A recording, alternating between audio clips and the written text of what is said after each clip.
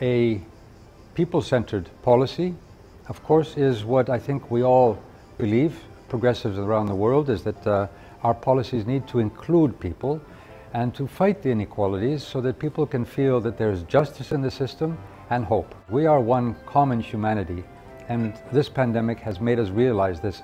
Everyone around the world realizes that only if we work together can we deal with these challenges. The CPC and of course China will play and is playing and will play a very major role in strengthening the multilateral system. So there needs to be more understanding, more solidarity, more cooperation, and political parties have a huge responsibility.